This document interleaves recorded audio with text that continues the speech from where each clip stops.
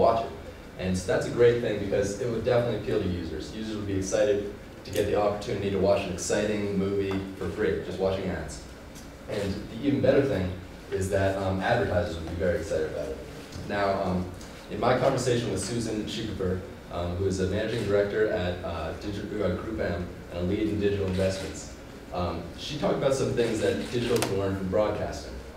One of the things was a guarantee of viewership.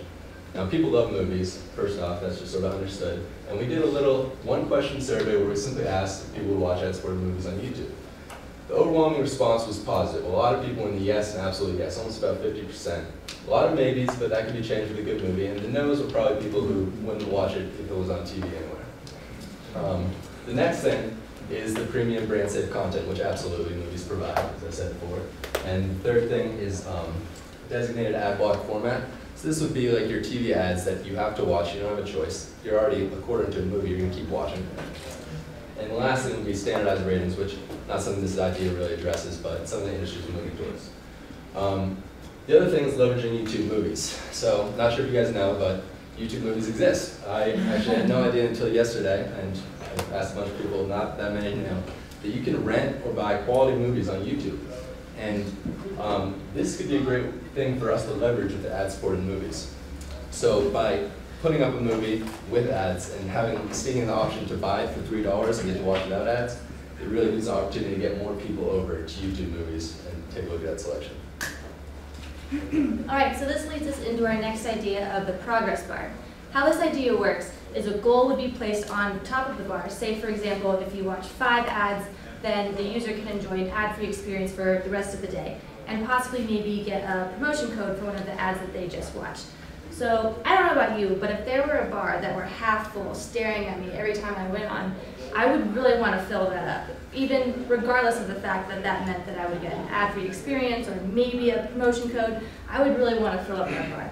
So that, in addition to maybe getting a 10% off code for one of the hair products that I just watched, or knowing that if I stuck around for the rest of the day that I could watch more videos and not have to deal with ads, we believe that this would provide a positive reinforcement to watch more ads and to not skip the ads, as well as to stay for a longer period of time. So yeah. All right, next thing.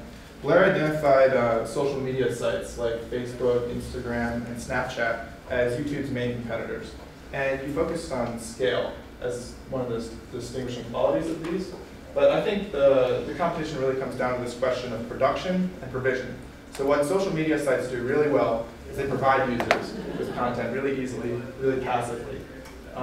They just hand it to you on a feed, and the user doesn't have to go out and search for it at all. Now YouTube is excellent at production. They have a massive amount of content, but maybe too much. So when I was talking to Chet Fenster, he said the main issue in the future becomes this issue of navigation. Now, I think YouTube can leverage its strengths, which is a really engaged user base, to address this issue and really benefit from it. Actually, it's not really an issue at all. They can crowdsource YouTube's engaged users to organize content and provide some structure to it. Now, the way I was thinking about this is that currently YouTube is predominantly videos are received through vertical provision. They come from the creator to the viewer. Now, what feeds do is they introduce lateral provision, which is from viewer to viewer. And that's something that YouTube capitalize on much more, and it also provides this connection with other people on YouTube. So our solution to this is YouTube Curator. So here we go. Go click on Curator up there. YouTube Curator is basically a feed. It's really easy to add a video to your feed, or you can follow other people's feeds. Now there's a lot of ways that this could manifest, there's a lot of potential in this, but it's quite simple. You could follow your friend, Jolie Hahn, because you like her taste, just connecting with people that you know. You could follow Zoe Deschanel, because I'm always going for beauty tips, trying to get my hair just the same way, still struggling with that one. I could follow my favorite YouTuber, or I think where the most potential is following specialized curators. Like Area 195 has great taste in comedy, So it's this new, currently the stars on YouTube are creators, but I think the stars could also be curators. Because creators aren't necessarily the best at compiling content, but there's a lot of potential for people to be engaging in that role on YouTube. So TV has premium content and ad viewership, reliable ad viewership. and other social media platforms provide easily content to users. However, we believe that with those changes, if implemented, YouTube can leverage its strengths and address these issues. So through providing an ad-supported movies, there is the potential to show more ads while providing premium content that is accessible to everyone. Through the progress bar, we believe that there would be a higher tolerance to watching more ads through the concept of a delayed gratitude, where if I'm done with it now, I'm good for the rest of the day. And through the YouTube curator, there's an opportunity to engage more users as the YouTube user database increases. And so we believe that these changes will satisfy the users and the advertisers while providing and generating more revenues to YouTube. Thank you.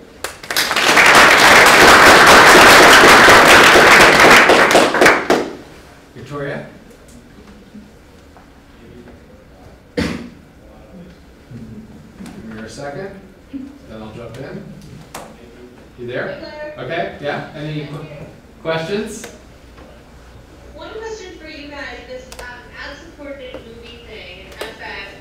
So why would I come to YouTube to watch an ad-supported movie? Or really, how would I know to come to YouTube to watch an ad-supported movie when I know that I can get it for free if I have Amazon Prime or for free included in my Netflix subscription? How would you sell that concept to people so that YouTube becomes better as a destination for someone who takes their content? Well, it seems like the only options out there are really, like you said, Amazon Prime and Netflix, where you have to have the subscription. So if you don't have that subscription and YouTube is offering this video free, because no one else on the web really has free ad-supported movies.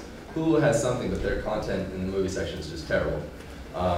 And so if YouTube had this option, it would really be the only thing on the web that doesn't require you to sign in with your Xfinity, Comcast, whatever, or have these subscriptions, which I think is kind of a crazy thing that the internet doesn't have this ad-supported movie content available. Yeah. I'd like to go deeper on the curators, because I think it's a really interesting idea. How many curators do you imagine exist? Is it a limitless number? Could anyone be a curator? Like, how do you qualify to be an official curator? I think the official curators essentially would be distinguished by the people that are really popular, the same way that your official content creators are, you know? So anyone can be a curator if they wish to. And the people who are popular will rise up the same way that, I mean, essentially it's the same function as people who post videos, but it's almost like a sharing function, you know?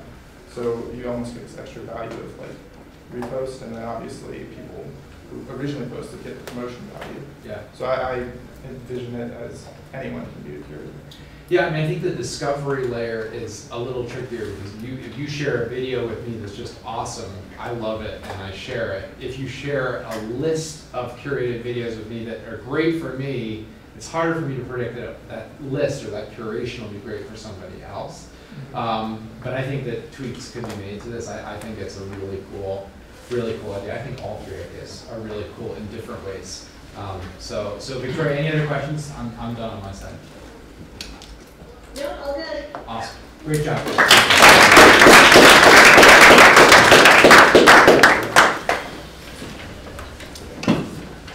Victoria, I'm going to move your location so I can tell you my computer.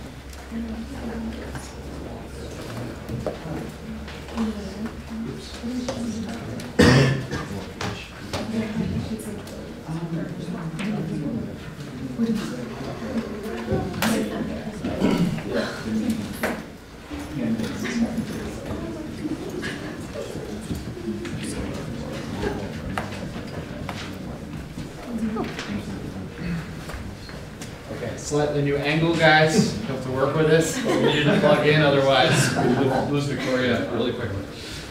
All right.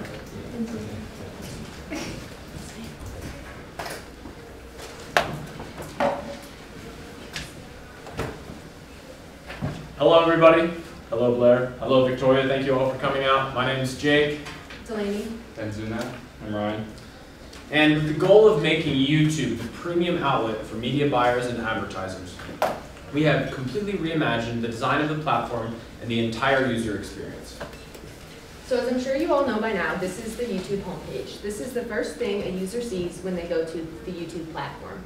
So we asked, what's the problem? What can we do to reimagine the homepage to make it a more user-friendly experience and make people want to stay on the platform longer? We came up with 3 main problems we found with the homepage. It's clutter. There are just too many videos there. It's impersonal and it's disorganized. And we thought, what about this makes it a premium experience? How can we change this to reimagine it? We took a survey of about 100 people asking what makes you watch a video on YouTube. About 50% said it was through random browsing, so that could be either through recommendations or through the YouTube homepage. But the other 50 said it was through a friend sending a link or through word of mouth. So we set to make the YouTube homepage more accessible for these people. Our solution is twofold. First, use Twitter to combine and make a more community-based viewing experience. And second, to redesign the homepage experience and make it more personal. So can I have a quick show of hands from the audience of who in the audience has a Twitter or who has had a Twitter account in the past? That's what I thought. Similar to our survey results, it's a lot. Twitter has 302 million users, with 43% of those aged 10 to 19. This younger generation is then an important age group to get on the platform and to get them hooked on YouTube. Through the use of Twitter as a powerful meme because of 2 reasons.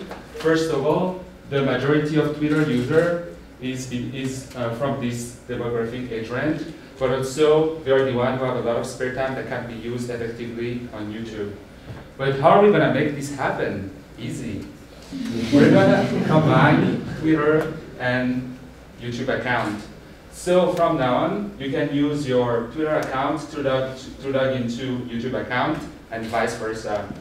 And by doing so, you can have direct access of the YouTube videos shared on Twitter without being led to another tab, which is the case right now if you go to if you use your Twitter app. But at the same time, if you go to your YouTube homepage, there's going to be a whole section dedicated just for you, where you can have access to the videos that have been watched recently by the people that you are following or your followers.